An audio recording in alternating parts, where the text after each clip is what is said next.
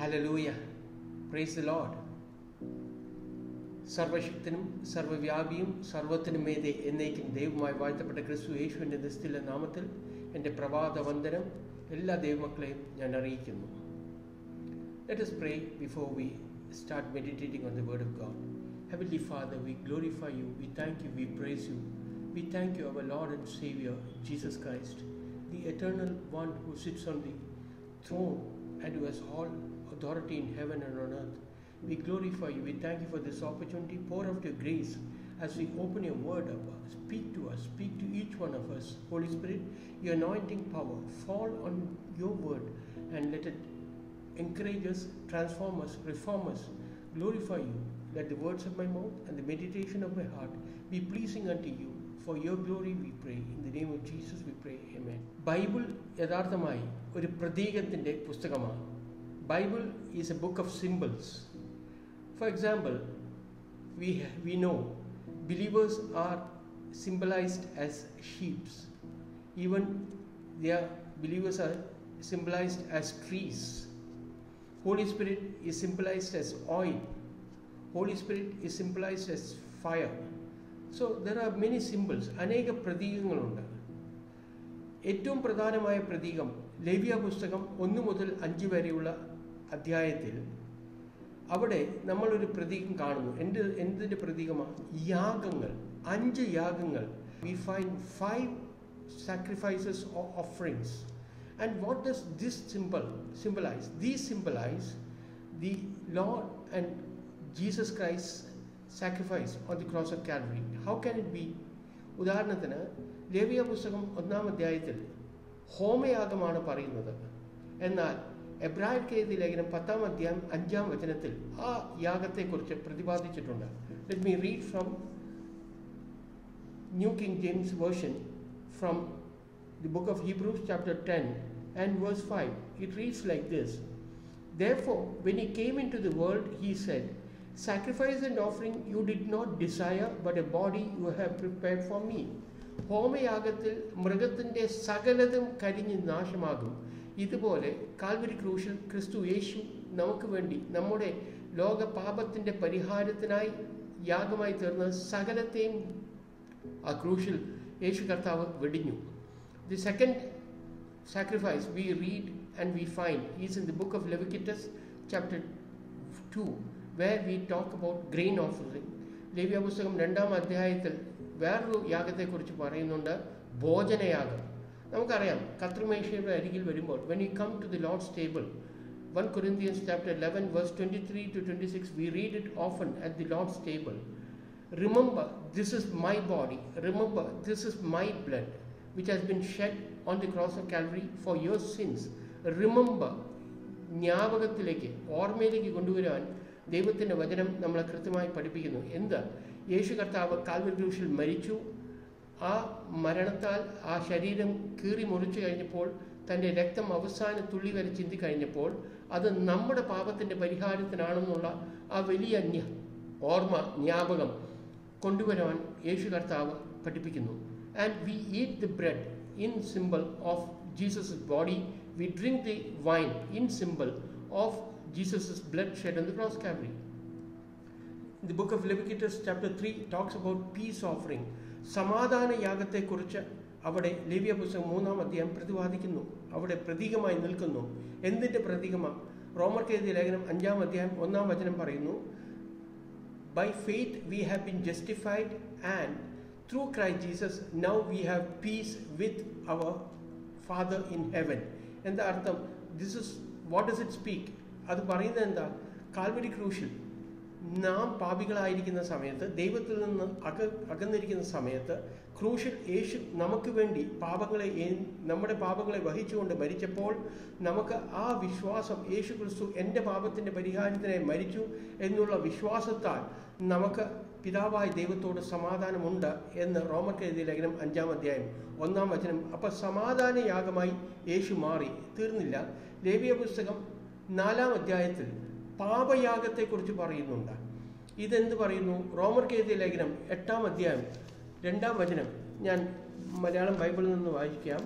റോമർക്ക് എഴുതിയ ലേഖനം 8-ാം അധ്യായം അതിൻ്റെ 2-ാമത്തെ വചനം ഇങ്ങനെ പറയുന്നു, ജീവൻ്റെ ആത്മാവിൻ്റെ പ്രമാണം എനിക്ക് പാപത്തിൻ്റെയും മരണത്തിൻ്റെയും പ്രമാണത്തിൽ നിന്ന് ക്രിസ്തു യേശുവിൽ സ്വാതന്ത്ര്യം വരുത്തിയിരിക്കുന്നു.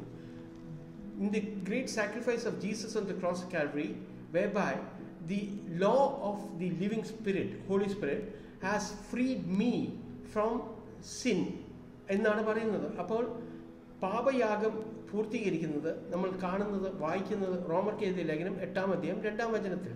അവസാന ഒരു യാഗം, 5-ാമത്തെ യാഗം ലേവ്യാപുസ്തകത്തിലുണ്ട്, അകർത്തിയ യാഗം, ഗിൽറ്റ് ഓഫറിങ്. നമുക്കറിയാം 2 കൊരിന്ത്യർ ലേഖനം 5-ാം അധ്യായം അതിൻ്റെ 21-ാമത്തെ വചനത്തിൽ നാം ഇങ്ങനെ വായിക്കുന്നു. കൊരിന്ത്യർക്ക് എഴുതിയ 2-ാമത്തെ ലേഖനം അതിൻ്റെ 5-ാമത്തെ അധ്യായം, 2 Corinthians chapter 5 verse 21. It reads like this: പാപം അറിയാത്തവനെ നാം അവനിൽ ദൈവത്തിൻ്റെ നീതി ആകേണ്ടതിന് അവൻ നമുക്ക് വേണ്ടി പാപമായി. എന്ന് പറഞ്ഞാൽ പാപത്തിൻ്റെ പരിഹാരത്തിനുള്ള യാഗം ലേവ്യാപുസ്തകം 5-ാം അധ്യായത്തിൽ the sin offering in the book of Leviticus chapter 5 has been completed as we read in 2 Corinthians chapter 5 and verse 21. അപ്പോൾ ഇത് നമ്മൾ ഹൃദയത്തിൽ വിശ്വസിച്ച് മനസ്സിലാക്കി കഴിഞ്ഞാൽ നമ്മുടെ ജീവിതത്തിൽ പാപത്തിൽ നിന്ന്, അകൃത്യത്തിൽ നിന്ന് എല്ലാം നാം ഓടി ഓടി ക്രിസ്തുയേശുവിൽ ചെന്ന് ഒളിക്കും. കാരണം നിങ്ങൾക്കും എനിക്കും വേണ്ടി പാപത്തിൻ്റെ പരിഹാരത്തിനായി കാൽവരി ക്രൂശിൽ യാഗമായി യേശു തീർന്നു കഴിഞ്ഞു. എന്നാൽ വേറൊരു പ്രതീകത്തെക്കുറിച്ച് ഇന്ന് അല്പനേരം കൂടി ഞാൻ നിങ്ങളുമായി പങ്കുവയ്ക്കുവാൻ കർത്താവിൽ ശരണപ്പെടുന്നു. 1 സാമുവേലിന്റെ പുസ്തകം 17-ാം അധ്യായം 40-ാം വചനത്തിലാണ് ഞാനത് കാണുന്നത്. തോട്ടിൽ നിന്ന് മിനുസമുള്ള 5 കല്ലും തിരഞ്ഞെടുത്ത് ഇടയസഞ്ചിയായ പൊക്കണത്തിൽ ഇട്ടു, കയ്യിൽ കവണിയുമായി ഫിലിസ്തീനോട് അടുത്തു. നമുക്കറിയാം the battle between Goliath and David. Even those who do not know Bible know about Goliath and David. The battle between Goliath and David. ഇതൊരു പ്രതീകമാണ്. എന്തിൻ്റെ പ്രതീകമാണ്? അന്ന് ദാവീദ്, കാരണം ഈ ദാവീദിന് വളരെ പ്രാധാന്യം പുതിയ നിയമത്തിലുണ്ട്. അപ്പോസ്തല പ്രവൃത്തി 13-ാം അധ്യായം 28-ാം വചനത്തിൽ കർത്താവ് തന്നെ സാക്ഷീകരിക്കുന്നു, അവൻ എൻ്റെ ഹൃദയപ്രകാരമുള്ള ഒരു പുരുഷൻ എന്ന് പറയുന്നു ദാവീദിനെ കുറിച്ച്. അപ്പോൾ ദാവീദ് ചെയ്ത ചില സംഗതികൾ, പരിശുദ്ധാത്മാവ് ദാവീദിനെ കൊണ്ട് ചെയ്യിച്ച ചില സംഗതികൾ ഇന്ന് നമ്മുടെ ജീവിതത്തിൽ നമുക്ക് വേണ്ടി നമ്മളുടെ ജീവിതത്തിൽ പകർത്താൻ, അത് ഉൾക്കൊണ്ട് അതുപോലെ ജീവിക്കുവാൻ, to live as what David in the power of the Holy Spirit did. If we can imbibe and if we can reflect on it, it will help us. ഒന്നാമത്തെ കാര്യം ദാവീദ് ചെയ്തത് നമുക്ക് പകർത്തുവാനുള്ളത്, ദാവീദ് ഗോലിയാത്തിനോട് മല്ലിടാൻ പോയപ്പോൾ first thing that he remembered was his past. നമുക്ക് right now as believers, as children of God in this world, we have warfare, we have battle against the enemy. We can be symbolizing it as ചിലപ്പോൾ രോഗഭയമായിരിക്കാം, അല്ലെങ്കിൽ ശാരീരികമായി, ആത്മികമായി, മാനസികമായി, സാമ്പത്തികമായി, കുടുംബപരമായി, ജോലിയിലുള്ള, ബിസിനസ്സിലുള്ള, ഇതെല്ലാം there are many warfares which all of us we are facing in one way or the other. But remember what David did when he went against to the actual Goliath, and against now we are facing the Goliaths now. What we need to do, what David did then. Let me take you to 1 Samuel chapter 17 and verses 34 and 35. ദാവീദ് ശൗലിനോട് പറഞ്ഞത്, അടിയൻ അപ്പൻ്റെ ആടുകളെ മേയിച്ചുകൊണ്ടിരിക്കുമ്പോൾ ഒരിക്കൽ ഒരു സിംഹവും ഒരിക്കൽ ഒരു കരടിയും വന്നു, കൂട്ടത്തിൽ നിന്ന് ആട്ടിൻകുട്ടിയെ പിടിച്ചു. ഞാൻ പിന്തുടർന്ന് അതിനെ അടിച്ച് അതിൻ്റെ വായിൽ നിന്ന് ആട്ടിൻകുട്ടിയെ വിടുവിച്ചു. അത് എൻ്റെ നേരെ വന്നപ്പോൾ ഞാൻ അതിനെ താടിക്ക് പിടിച്ച് അടിച്ചു കൊന്നു. അപ്പോൾ ഇപ്പോൾ ഗോലിയാത്തിനെ നേരിടാൻ നിൽക്കുന്ന ദാവീദ് നേരത്തെ താൻ ദൈവത്തിൻ്റെ കൃപയാൽ ചെയ്തത് ഓർത്തു. So don't forget your past. Forget whatever sins you have done, because that has been redeemed on the cross completely. But don't forget what God has done for you. 103-ാം സങ്കീർത്തനം ദാവീദ് രചിച്ചതാ. അതിൻ്റെ 1-2 വചനം നമുക്കറിയാം. എൻ മനമേ യഹോവയെ വാഴ്ത്തുക, എൻ്റെ സർവാന്തരംഗമേ അവൻ്റെ വിശുദ്ധ നാമത്തെ വാഴ്ത്തുക. എൻ മനമേ യഹോവയെ വാഴ്ത്തുക, അവൻ്റെ ഉപകാരങ്ങൾ ഒന്നും മറക്കരുത്. Don't forget even one grace that he has given and done for us. Do not forget the blessings of God that he has done in the past. Again, you look at the book of Jeremiah, chapter 6, verse 16. It says, യഹോവ ഇപ്രകാരം അരുളി ചെയ്യുന്നു, നിങ്ങൾ വഴിയരികിൽ ചെന്ന് നല്ല വഴി ഏതെന്ന് നോക്കുവിൻ, പഴയ പാതകൾ ഏതെന്ന് ചോദിച്ച് അതിൽ നടക്കുവിൻ, എന്നാൽ നിങ്ങളുടെ മനസ്സിന് വിശ്രമം ലഭിക്കും. That was told to the Israelites when they left the path of God and when they choose their own paths, forgetting God's commandment and God's ways. God reminds them, and he reminds us now Look, have we transgressed? Have we passed away from the path of God? ദൈവ വഴിയിൽ നിന്ന് നമ്മൾ മാറിപ്പോയിട്ടുണ്ടെങ്കിൽ ദൈവ പൈതലെ ഓർക്കുക, നിങ്ങളും ഞാനും എവിടെ നിന്നാണ് പിടിക്കപ്പെട്ടത്? നാശകരമായ കുഴിയിൽ നിന്നും കുഴഞ്ഞ ചേറ്റിൽ നിന്നും നമ്മളെ വീണ്ടെടുത്ത കർത്താവ് എവിടെ നിന്ന് ഏത് പാതയിലാണ് നമ്മളെ ഈ നമ്മുടെ ഭൂതകാലത്തിൽ നടത്തിയത്? ആ വഴി വിട്ടുപോയിട്ടുണ്ടോ? ഓർക്കുക.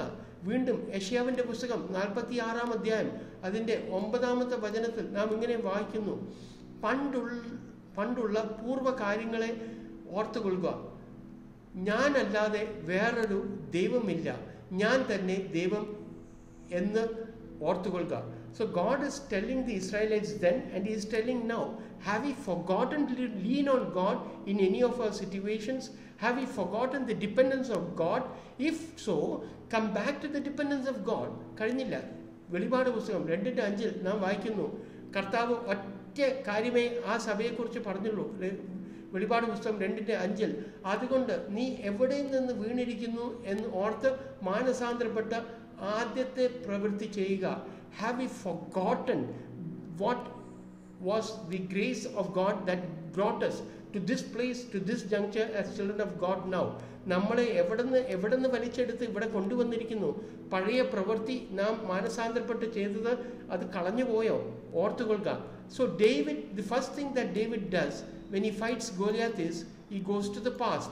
When we are standing in front of our Goliath, our circumstances of Goliath, please remember what God is saying. അവൻ്റെ ഉപകാരങ്ങളൊന്നും മറക്കല്ലേ. അവൻ്റെ പാതയിലേക്ക് തെറ്റിപ്പോയിട്ടുണ്ടെങ്കിൽ മടങ്ങി വാ. Again, the second thing that David did when he faced Goliath, now we can imbibe and we can reflect for our lives, is prayer. താൻ പ്രാർത്ഥിച്ചു. 1 Samuel 17-ാം അധ്യായം 37-ാം വചനത്തിൽ നാം വായിക്കുന്നു, സിംഹത്തിൻ്റെ കയ്യിൽ നിന്നും കരടിയുടെ കയ്യിൽ നിന്നും എന്നെ രക്ഷിച്ച യഹോവ ഇന്ന് ഫിലിസ്തീൻ്റെ കയ്യിൽ നിന്നും എന്നെ രക്ഷിക്കും എന്ന് പറഞ്ഞു. ഇതൊരു പ്രാർത്ഥനയാണ്. നമുക്ക് 5 വിരലുകളുണ്ട്. അതുകൊണ്ടാണ് നേരത്തെ പറഞ്ഞത് പ്രതീകമാണെന്ന്. ഈ 5 വിരലുകൾ 5 കല്ല് കവണിയിലിട്ടായി നാം വായിച്ചു. അപ്പോൾ 1, 2, 3, 4, 5. ആദ്യത്തെ ഈ കട്ടവിരൽ നമ്മുടെ പഴയ കാലത്തെ ദൈവത്തിൻ്റെ നന്മകളെ ഓർമ്മിപ്പിക്കാൻ ഉതകും. രണ്ടാമത് ദാവീദ് പ്രാർത്ഥിച്ചു എന്ന് 1 സാമുവേൽ 17:37 നാം പറഞ്ഞു. അപ്പോൾ സാമുവേൽ പഴയത് ഓർത്തപ്പോൾ തന്നെ താൻ തോട്ടിലേക്ക് ചെന്നു. അപ്പോൾ he goes down before he goes up and defeats Goliath. അതെന്താ കാണിക്കുന്നത്? അത് നമ്മുടെ ജീവിതത്തിലെ പ്രാർത്ഥനയാണ് കാണിക്കുന്നത്. നാം നമ്മളെ തന്നെ കർത്താവിൻ്റെ സന്നിധിയിൽ താഴ്ത്തി നമ്മളെ തന്നെ ദൈവസന്നിധിയിൽ ഏൽപ്പിച്ചു കൊടുക്കുമെങ്കിൽ ദൈവം ആ പ്രാർത്ഥന നമ്മുടെ കേൾക്കും. കാരണം യാക്കോബിൻ്റെ ലേഖനത്തിൽ പറയുന്നു, ഇളയവനോട് അവൻ അധികം കൃപ കാണിക്കുന്നു. For those who are humbling before God, He gives more grace. അപ്പം നമ്മൾ പ്രാർത്ഥിക്കുമ്പോൾ we need to go down. എങ്ങനെ അറിയാം? 34-ാം സങ്കീർത്തനം ദാവീദ് എഴുതിയ സങ്കീർത്തനമാണ്. അതിൻ്റെ 4ഉം 5ഉം വചനം ഭാഗം ഞാൻ വായിക്കുകയാണ്. ഞാൻ യഹോവയോട് അപേക്ഷിച്ചു എന്ന് പറഞ്ഞാൽ പ്രാർത്ഥന കഴിച്ചു. ഞാൻ യഹോവയോട് അപേക്ഷിച്ചു, അവൻ എനിക്ക് ഉത്തരമരുളി. എൻ്റെ സകല ഭയങ്ങളിൽ നിന്നും എന്നെ വിടുവിച്ചു. അവങ്കിലേക്ക് നോക്കിയവർ പ്രകാശിതരായി, അവരുടെ മുഖം ലജ്ജിച്ചു പോയതുമില്ല. അപ്പോൾ പ്രാർത്ഥനയിൽ അപേക്ഷിച്ച് കഴിഞ്ഞപ്പോൾ ദാവീദ് പറയുകയാണ്, അതുകൊണ്ടാണ് 1 സാമുവേൽ 17:37 ദാവീദ് പറയുന്നു, എന്നെ കരടിയുടെ കയ്യിൽ നിന്നും സിംഹത്തിൻ്റെ കയ്യിൽ നിന്നും വിടുവിച്ച ആ കർത്താവ് ഇന്ന് എന്നെ വിടുവിക്കും. എൻ്റെ പ്രാർത്ഥനയാണ്, എൻ്റെ യാചനയാണ്. 34-ാം സങ്കീർത്തനം 4-ാം വചനത്തിൽ ദാവീദ് പറയുന്നുണ്ടല്ലോ, ഞാൻ യഹോവയോട് അപേക്ഷിച്ചു, അവൻ എനിക്ക് ഉത്തരമരുളി. So we need to go down in front of God. കഴിഞ്ഞില്ല, ദാവീദിൻ്റെ വേറൊരു സങ്കീർത്തനമുണ്ട്, 57-ാം സങ്കീർത്തനം. അതിൻ്റെ 1ഉം 2ഉം വചനം കേട്ടുകൊള്ളുക. ദൈവമേ, എന്നോട് കൃപയുണ്ടാകണമേ, ഞാൻ നിന്നെ ശരണം പ്രാപിക്കുന്നു. അതെ, ഈ ആപത്തുകൾ ഒഴിഞ്ഞു പോകുവോളം ഞാൻ നിന്റെ ചിറകിൻ നിഴലിൽ ശരണം പ്രാപിക്കുന്നു. അത്യുന്നതനായ ദൈവത്തെ ഞാൻ വിളിച്ചപേക്ഷിക്കുന്നു. എനിക്ക് വേണ്ടി സകലവും നിർവഹിക്കുന്ന ദൈവത്തെ തന്നെ. So he is proclaiming a prayer. What is he proclaiming? Oh God, show grace and mercy to me. I need to get covered under your. അത് എഴുതിയത് എപ്പോഴാണെന്ന് അറിയോ? 57-ാം സങ്കീർത്തനത്തിൻ്റെ തലക്കുറിപ്പുണ്ട്. അവിടെ എഴുതിയിരിക്കുന്നു, സംഗീതക്കാരന് വേണ്ടി നശിപ്പിക്കരുത് എന്ന രാഗത്തിൽ ദാവീദിൻ്റെ ഒരു സ്വർണ്ണഗീതം അവൻ ശൗലിൻ്റെ കൈ മുമ്പിൽ നിന്ന് ഗുഹയിലേക്ക് ഓടിപ്പോയ കാലത്ത് ചമച്ചത് എന്ന് പറഞ്ഞാൽ, when he was in great distress because of his enemy Saul, David prays and David cries to God. David cries to God as a prayer. അതാണ് ഇവിടെ വായിച്ചത്. കഴിഞ്ഞില്ല. ഇനി സങ്കീർത്തനം 59-ാം സങ്കീർത്തനം അതിൻ്റെ 16-ാമത്തെ വചനം ഒന്ന് വായിക്കുകയാണ്, കേട്ടുകൊള്ളുക. ഞാനോ നിന്റെ ബലത്തെക്കുറിച്ച് പാടും, അധികാലത്ത് ഞാൻ നിന്റെ ദയയെക്കുറിച്ച് ഘോഷിച്ച് ആനന്ദിക്കും. അപ്പോൾ അധികാലത്ത് ദാവീദിന് പോകാനുള്ള സങ്കേതം കർത്താവായ ദൈവത്തിൻ്റെ യേശുവിൻ്റെ ശരണത്തിലേക്കാണ്. That is A prayer. R V prayerful? David was prayerful when he met Goliath. Are we prayerful in all our circumstances, good or bad? We need to be prayerful. അതുകൊണ്ടാണ് പുതിയ നിയമത്തിൽ 1 തെസ്സലോനിക്ക ലേഖനം 5:17 പറയുന്നത്, ഇടപെടാതെ പ്രാർത്ഥിപ്പിൻ. അപ്പോൾ ഇടപെടാതെ പ്രാർത്ഥിക്കാൻ ദൈവമക്കൾക്ക് ആഹ്വാനവും കമാൻഡുണ്ട്. We need to do that. That is what David did. The third 5 ഞാൻ പറഞ്ഞു, 5 കല്ലെടുത്തു. ഒന്നാമത്തെ കല്ല് പഴയ കാലങ്ങളുടെ ദൈവം ചെയ്ത കൃപകളുടെ കല്ല്. 2 പ്രാർത്ഥനയുടെ കല്ല്. ഏറ്റവും വലിയ വിരൽ നടുവിരലാണ് നമ്മുടെ. അത് നമ്മൾ കാണിക്കുന്നത് പ്രയോറിറ്റി, പ്രാധാന്യത്വം നമ്മുടെ ജീവിതത്തിൽ എന്തിനാണെന്നാണ്. ഒന്ന് ഓർത്ത് നോക്കിയേ, ഗോലിയാത്തിനെതിരായി ദാവീദ് വന്നതല്ല. അപ്പൻ കൊടുത്തയച്ച മലരും അപ്പവും സഹോദരന്മാർക്ക് കൊടുക്കാൻ വേണ്ടി ദാവീദ് അവിടെ എത്തിയതാ. വന്നപ്പോൾ ഗോലിയാത്തിനെ കണ്ടു. ഗോലിയാത്തിനെ കണ്ടപ്പോൾ ദാവീദ് പറയുന്നു, ഇസ്രായേൽ ദൈവത്തെ നിന്ദിക്കാൻ ഈ അഗ്രചർമ്മി ആര്? അവിടെ ഇസ്രായേൽ ജനത്തിലെ പട്ടാളത്തിലെ ഒറ്റൊരുത്തൻ ദൈവത്തെ ഓർത്തില്ല. അവിടെ സഹോദരന്മാർ ദാവീദിന്റെ ദൈവത്തെ ഓർത്തില്ല. ശൗൽ രാജാവ് ദൈവത്തെ ഓർത്തില്ല. എന്നാൽ ദാവീദ് അവിടെ എത്തിയപ്പോൾ 2 പ്രാവശ്യമേ ഈ അഗ്രചർമ്മിയായ ഫിലിസ്തീൻ ആരെന്ന് പറയുന്നുള്ളൂ. ബാക്കി 6 പ്രാവശ്യം 6 times David റിക്കൗണ്ട്സ് his God's glory. 6 പ്രാവശ്യം ദൈവത്തെ ആ സ്ഥലത്തിൽ, ആ യുദ്ധക്കളത്തിൽ വെച്ച് ദാവീദ് ഉയർത്തുന്നുണ്ട്.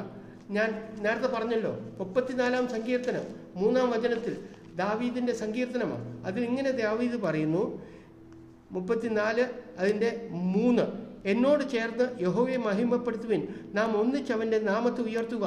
ഇത് വായിച്ചപ്പോൾ ഞാൻ ഇങ്ങനെ ഒന്ന് ആദ്യം സംശയിച്ചു, എങ്ങനെയാണ് മഹത്വത്തിൻ്റെ പ്രത്യാശയായ കർത്താവെ ഇനിയും നമുക്ക് മഹിമപ്പെടുത്താൻ പറ്റുന്നത്? കാരണം ദാവീദ് പറയുന്നു, എന്നോട് ചേർന്ന് യഹോവയെ മഹിമപ്പെടുത്തുവിൻ. How can we glorify the God who is already glorified? What it means is, when we start glorifying, when we give priority to God, when we start glorifying God in our life, God will be magnified and do great and mighty things in our life. കഴിഞ്ഞില്ല. 57-ാം സങ്കീർത്തനം, നേരത്തെ അതിൻ്റെ 1ഉം 2ഉം വചനം ഞാൻ വായിച്ചു, വീണ്ടും ഞാൻ വായിക്കുകയാണ്. 57-ാം സങ്കീർത്തനം അതിൻ്റെ 5ഉം 11ഉം കേട്ടുകൊള്ളുക. ഒരേ വചനമാണ് ആവർത്തിക്കുന്ന ആ സങ്കീർത്തനത്തിൽ. ദൈവമേ, നീ ആകാശത്തു നിന്നും മീതെ ഉയർന്നിരിക്കണമേ. ദൈവമേ, നീ ആകാശത്തിന് മീതെ ഉയർന്നിരിക്കണമേ. നിന്റെ മഹത്വം സർവ്വഭൂമിയിലും പരക്കട്ടെ.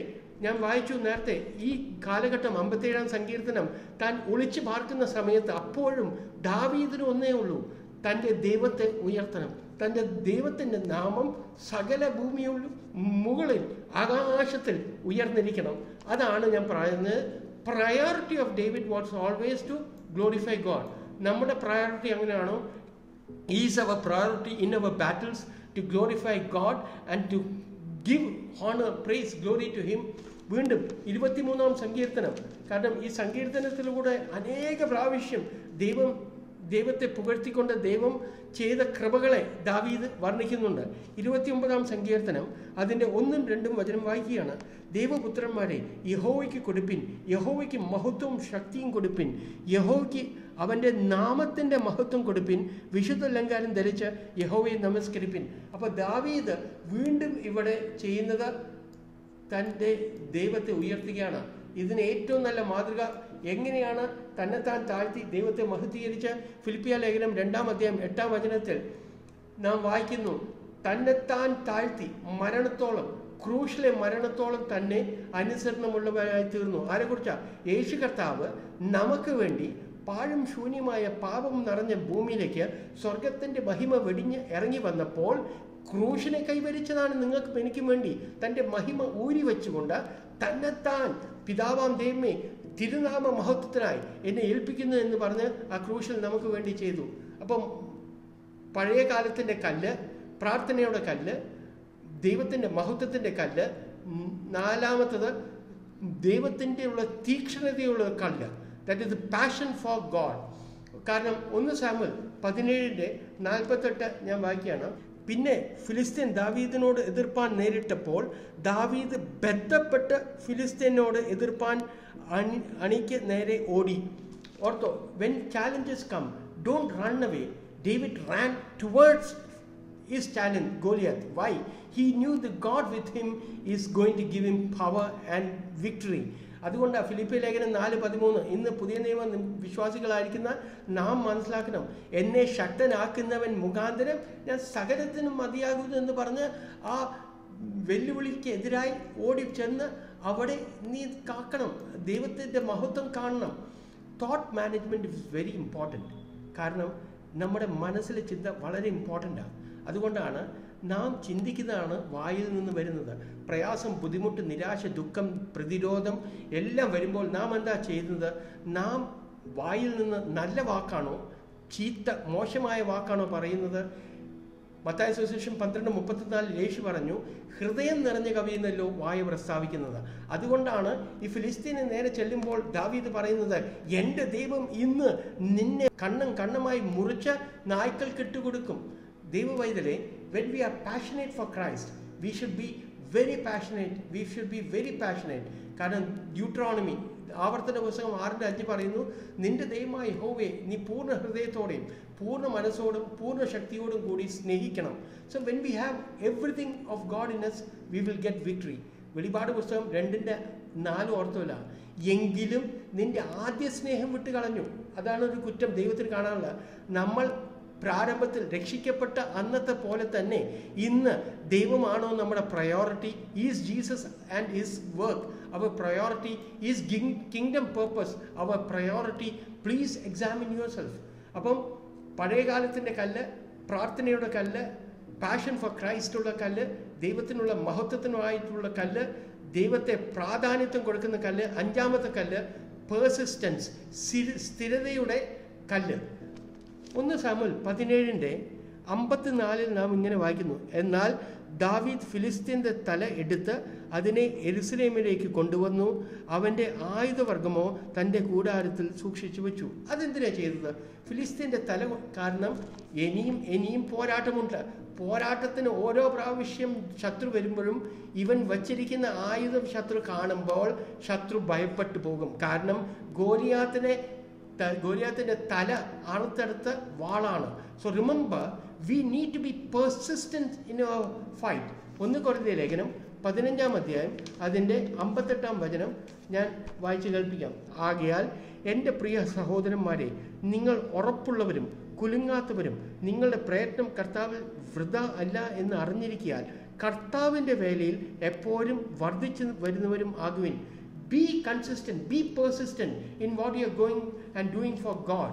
വീണ്ടും ഞാൻ വായിക്കുകയാണ്, ഗലാത്യർ ലേഖനം 6:9. നാം മടുത്തു പോകരുത്, തളർന്നു പോകാഞ്ഞാൽ തക്ക സമയത്ത് നാം കൊയ്യും.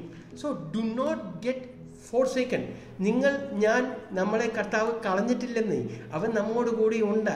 അപ്പോൾ ഓർത്തോളുക, പറയുന്നു, നന്മ ചെയ്യെങ്കിൽ നാം മടുത്തു പോകരുത്, തളർന്നു പോകാഞ്ഞാൽ തക്ക സമയത്ത് നമുക്ക് നന്മ കൊയ്യും. ദൈവപൈതലെ, തളർന്നു പോകരുത്. B persistent and B steadfast in your love. ഇത് നമ്മൾ ചെയ്താൽ ദൈവത്തിന് നമുക്ക് മഹത്വം കൊടുക്കാൻ പറ്റും. ഇത് ഓർത്തുകൊള്ളുക. 5 കല്ല്.